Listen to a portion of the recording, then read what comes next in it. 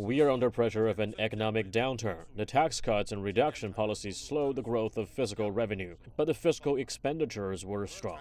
It led to a payment imbalance, so we will shrink the imbalance by a revenue deficit reduction and using funds of state budgetary adjustment.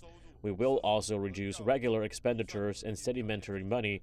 Budget expenditures this year are over 23 trillion yuan. That is a 6.5% increase year-on-year. Besides, we will continue to optimize the expenditure structure. We should use limited funds to where they work best. We will enhance the support capacity for the country's economic development.